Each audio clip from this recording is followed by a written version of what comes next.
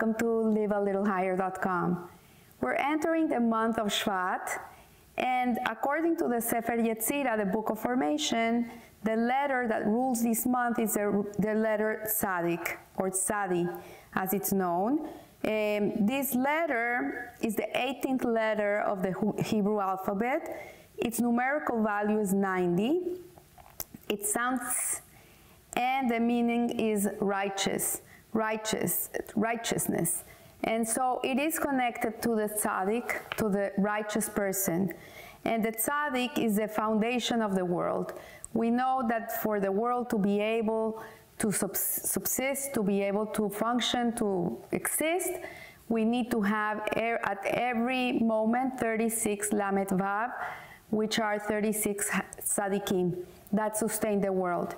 So these very righteous, holy people sustain the world. There are some that are hidden, that we don't know who they are. It can be the bartender, it can be someone that's cleaning the floors, or it can be a person that looks very pious.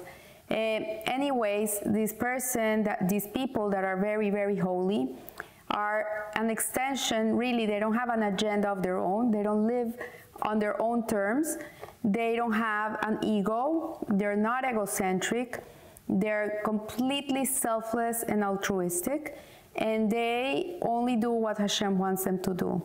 So the foundation of the world is the consummate tzaddik of the generation. In every generation, we have a tzaddik that is like the head of the generation.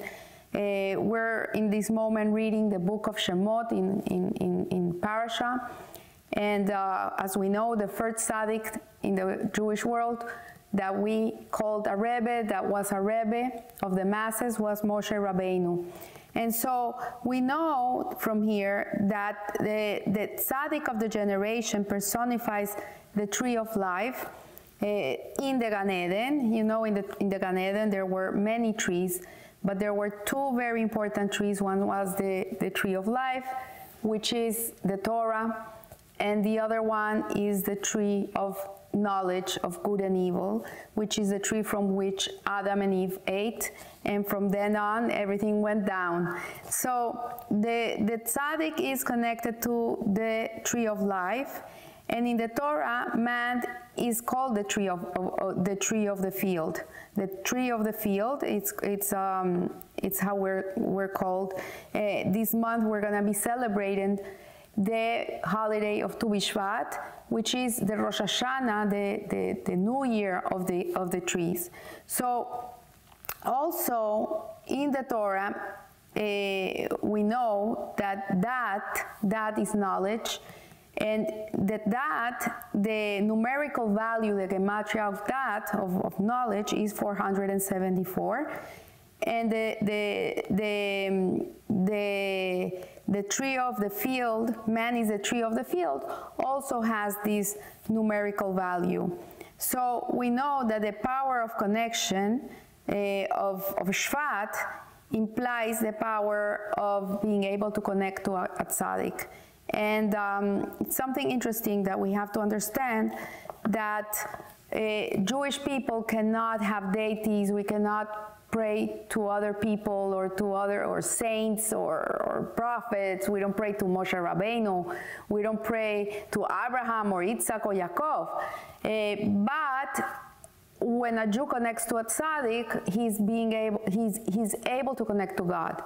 He doesn't pray to the tzaddik. He prays that in the merit of this tzaddik, our prayers should be answered. This is something that it's important to understand, because many people feel that going to the resting places of the tzaddikim, it's a little bit like Avodat Zarah, because people go there and they're idol worshiping the tzaddik. But in truth, Jews are very far from idol worshiping. It's more, we don't know where Moshe Rabbeinu is buried because of this reason, because Hashem didn't want people to pray to him. But when you go to a resting place of a tzaddik, when they give you the little book so you can pray, it never says the name of the tzaddik. It says that in the merit of this tzaddik, such and such, that is here, your tefillas, your prayers should be answered. And this is something interesting and important to understand, and that by connecting to a tzaddik, the Jew has more merit to connect to God. So there's a story told of a man that was living in California, and he once came to the Lubavitcher Rebbe, who was a tzaddik of the generation, and he came for a private audience. It's called a yehidus. And this poor man was afflicted with a horrible psoriasis in his skin. He was desperate. He had gone to every doctor, every treatment. He hadn't been able to get rid of it. And so he came to the Rebbe and he says, I heard incredible things about you. I heard that you're a miracle worker and that you can save me, that you can take away my psoriasis, my pain. And so he says, as for my background, I'm a Holocaust survivor. I went through the Holocaust, and I don't pray to God, and I don't believe in God. That is what he said. But I do believe in tzaddikim, completely righteous individuals. My father was a Bobover Hasid, and he always went to his Rebbe for advice and for blessings. So I do believe in the power of tzaddikim. So the Rebbe looked at this man, and he said, and he replied to him, a tzaddik is merely an extension of God here in this world. He doesn't have an agenda. He doesn't have a separate existence from God, which he does by tapping into God's powers. If you don't believe in God, then I cannot do anything for you, because the true healer is Hashem through me. I'm not the one that's healing you, it's God. So the man waved his hand and he says, I still believe in tzaddikim. Like he said, I don't believe in God, but I still believe in tzaddikim. So the Rebbe told him to take off his shirt and undershirt, and he started putting his hands around him. And he put his two hands around him, and suddenly this psoriasis disappeared. The Rebbe repeated the action with the man's left arm, and again, his men's scales receded. The Rebbe took his two hands and applied them to the man's chest and back, and the psoriasis fell away. It disappeared. The Rebbe told his visitor that he normally did not perform these open, revealed miracles. Generally, heavenly assistance would appear in a more concealed way. But there are always exceptions to the rule, and he hoped that from that day on, the man would start praying to God and thanking him for the healing he had received. So we see that tzaddik, the sign of a tzaddik is a different design from a human being. The Alter Rebbe in his Tanya has a whole chapter explaining what a tzaddik is. There's three types of Jews. We have a Rasha, which is a person that sometimes has bad thoughts and he falls into them. There's different levels of Rasha. There's very evil Rashas, and there's people that do evil, but they're not evil people. They wouldn't do evil to people. In the Torah terminology, evil means that you do something that goes against God. So if a Jew doesn't keep Shabbat, or doesn't eat kosher food, or doesn't give his tzedakah, this is considered evil. So a Rasha is a person that can have a bad thought and he acts on it. Then you have the tzaddik, which is a complete righteous person. He's completely the opposite of the Rasha. He has no evil inclination. He has no evil thoughts whatsoever. So he never falls. And then there's a third category, which is in the middle, and he's called a Benoni. And this Benoni is known as the intermediate man. And this is a person that does have the bad thought. He has a Yetzer Hara, he has a bad inclination, but he's battling it all day and he never falls. So his action is like the action of a tzaddik, but internally he's not like a tzaddik. So Hashem really is not asking us to be tzaddikim. There's cases in which people have battled a lot in their lives, their bad inclination, and they come and they become tzaddikim. But in truth, what Hashem wants from us is that we act like them and we behave in a very holy manner, because a Jew is meant to be holy. So we see that the design of this letter tzaddik is a yud, and on top of the letter is a nun. I don't know if you can see it here, But for those who don't know how a tzaddik looks, I don't know if it looks on reverse, but it has on top of the letter a nun and a yud. It's a yud with a nun. So one interpretation of the nun is that it stands for ona, which is deceit and fraud. And by nature, most of us has this misconception that it is physical, that it is the physical world that is the source of ultimate truth and pleasure. But the yud of divine intellect is added to the nun to teach us that the material world is ephemeral and not the source of consummate goodness and joy. Therefore, there must be something truer and more godly upon which to focus, and this is the heightened intention. Intention is the essence of the tzaddik.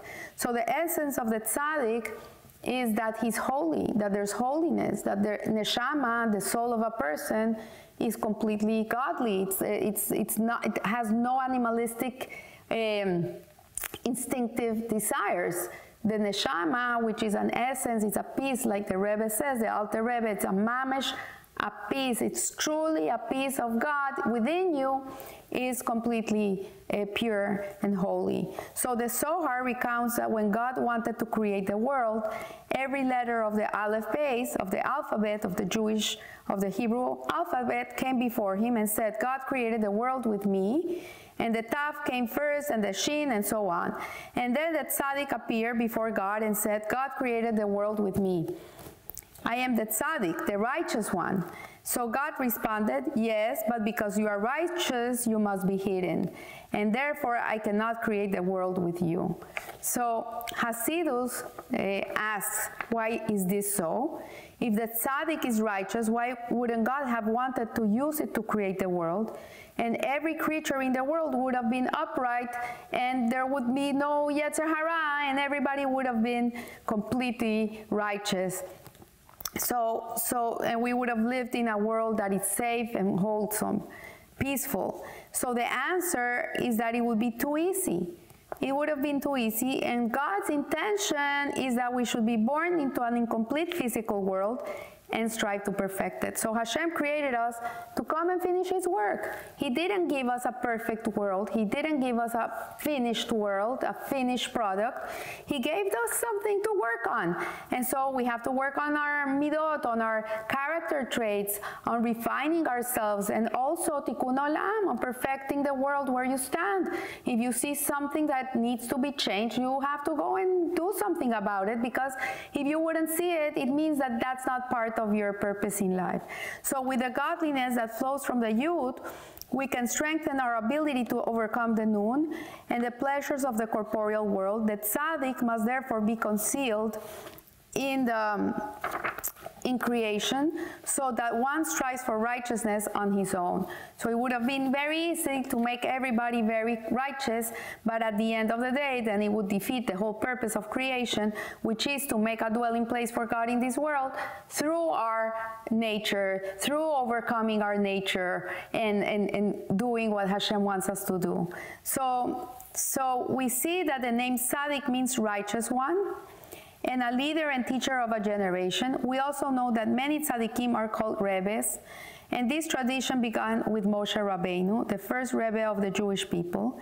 And another famous tzaddik known as the Rebbe Yehuda Hanasi, who was also known as the Prince, he was the redactor of the Mishnah, and there is also a Rebbe in every generation. So we have throughout the Jewish history many tzaddikim. We have the Baal Shem Tov, the Balatanya, Rabbi Nachman de Breslov. We have many tzaddikim that have shaped this world. And what is the concept of a Rebbe? The Rebbe is an acronym for Rosh Bnei Israel, which is the head of the Jewish people. And what is the head? The head of a body is the control center of the body. So the head is what gives life, nourishment, is what allows the body to move and to direct itself in the right direction. So a Rebbe then is both literally and figuratively the head of the Jewish community, and when a person has a dilemma, what should he do? He should go to the Rebbe. So today we don't have many open and revealed Rebbes. There's many holy people in the land of Israel and places like in America. And people go to them to ask for advice and to ask for blessings. Also, you can go to the resting place of a previous tzaddik, also pray there. There's the Ohel in Queens, where the Lubavitcher Rebbe is buried next to his father-in-law, the previous Rebbe, Yosef Yitzhak. Many miracles had happened in that place. People have been going and crying there and leaving their letters. It's more, today you can even send a letter via email to the Ohel and they'll read it there. So a Rebbe's ability to intervene on behalf of the Jewish people is not magic. It is a natural and organic outgrowth of his righteousness. So just as it is perfectly normal for the head to feel and respond to the needs of the whole body, it is natural for the Rebbe to feel and respond to the needs of his people. We have to understand that the Rebbe is not the regular person. It's not a person that lives life like we live our lives. It's a person that is beyond life. So we see that that the letter tzaddik also has two forms. There is a bent tzaddik, which occurs at the beginning of a middle word, like when you write a word in Hebrew and you have a tzaddik in the middle, then it's gonna be a bent tzaddik. It's gonna be the letter is gonna look bent, but if you have it at the end of the word, it's gonna be a straight tzaddik. And what is the significance of each? The straight tzaddik represents the Baal Tshuva. And the Baal Tshuva is actually that Benoni, is that intermediate person that is always struggling against his nature. He's always having an internal battle, and at the end, he's always trying to do what Hashem wants him to do, and he works on it. And when it says that wherever a Baal Tshuva stands, a tzaddik cannot stand. And the ben tzaddik is a born righteous person, but has not yet reached the level of a Baal Tshuva.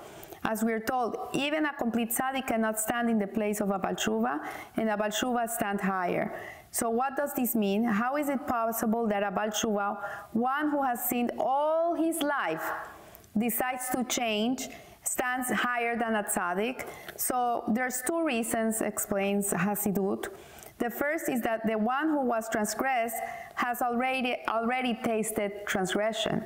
So for example, a Jew that changes his whole life, changes what he eats, how he dresses, what he reads, what he looks at, he has already tasted that other world.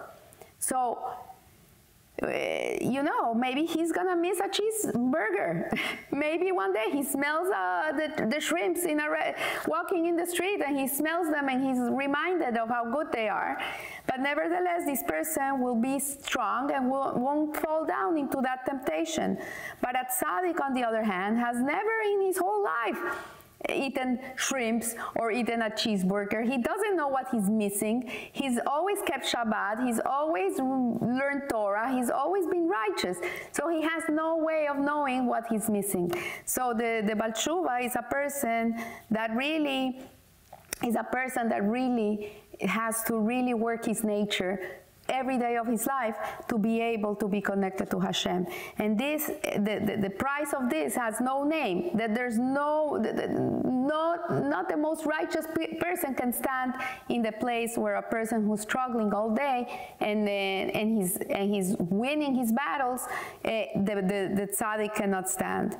And also the second reason that the Baal Tshuva stands higher than the tzaddik is that all his wrongdoings, every horrible thing he did in his life, once he does teshuva, become merits. It transforms into merits. So, for example, a person that did horrible things in his life, let's talk about a good Rasha, a very bad Rasha, that he did horrible things, he sold drugs, he was a gambler or whatever, and suddenly he becomes a tzaddik, and then he takes his whole life to be able to inspire other people to turn to Hashem, you know, he's going to be able to change lives because he's been there. He understands them. So all the bad he did in his life at the end becomes good because of that bad that he's able to come and do good for others, and others can become righteous. So this is some of the meanings of the tzaddik. When we learn in the Tanya how wonderful a tzaddik is, and we know that we most probably won't become a tzaddik, then the question is, why does the Alter Rebbe make us learn of what a tzaddik is? Why is it so important that a regular Jew like us will come to learn how a tzaddik is? And the truth is, because although we cannot become tzaddikim, it's very hard to become a tzaddik, we can always behave like them. We can always get inspired by them. We can always think like them. We can see how they act, how they think, how they behave, and we can incorporate these midot, these ways of how they are with the world. We can emulate them. And this is the purpose. So when a Jew emulates a tzaddik, what he does is that he's really emulating God. He's emulating Hashem's ways. And you see a tzaddik is so humble, and he's so righteous, and he's always looking at the good in people, and he's always doing good for others, then we can incorporate these ways of looking at the world. We can incorporate this way of being. And in that way, we can really come to live a little higher. So I wish you a Rosh Chodesh Tov, a good month, a blessed month in every aspect of your life, in every area, and may we be strengthened to be the people that we're meant to be. And remember, live a little higher. Thank you.